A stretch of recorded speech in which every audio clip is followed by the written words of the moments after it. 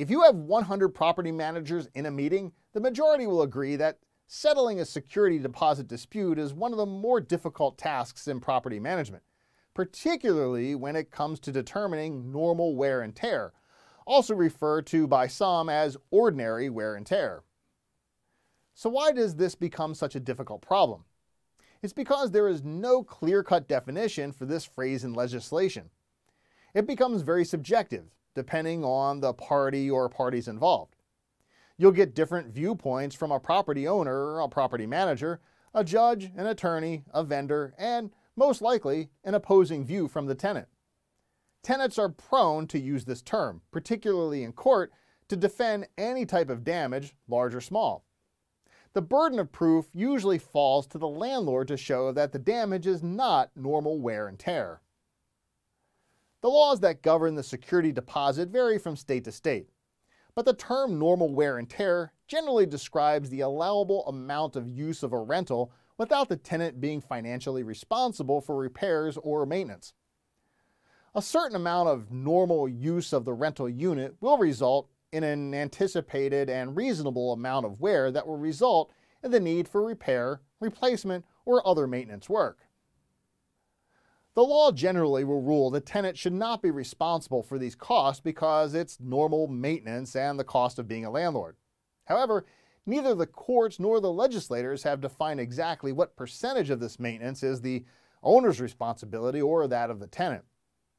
So how do you determine what to do about a normal wear and tear issue in a security deposit? Well, it's not easy, but there are definite steps to avoid or reduce the problem. Put the property in good condition before the tenant moves in. Document the condition in writing and take pictures before any move-in, and then have the tenant agree and sign to the condition of the property. Be realistic about the condition of the property. Is the carpet new, in good condition, or just serviceable for this tenant? Plan to accept what items will not stand up to tenant charges when they move out, such as a frayed or worn carpet. When the tenant moves, consider how long the tenant has been there.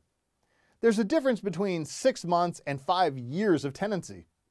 Then, if necessary, figure out a percentage for the maintenance item in question that is fair to both tenant and owner. Identify the problems that are actual damage. Normal wear and tear does not apply to filth, such as heavy soiling, black marks, dye stains, bleach stains, etc. It does not apply to negligence, such as allowing mildew to collect on walls or not reporting a toilet leak that caused damage. It does not apply to abuse, such as ripped linoleum from a refrigerator installation, punching a hole in the wall, or stained window coverings. Finally, use common sense. Is it really worth a court battle to fight over carpet cleaning when a tenant has been in the property for 3 years? As property managers, we know that it's much less expensive to settle a dispute than go to court with a shaky defense on normal wear and tear.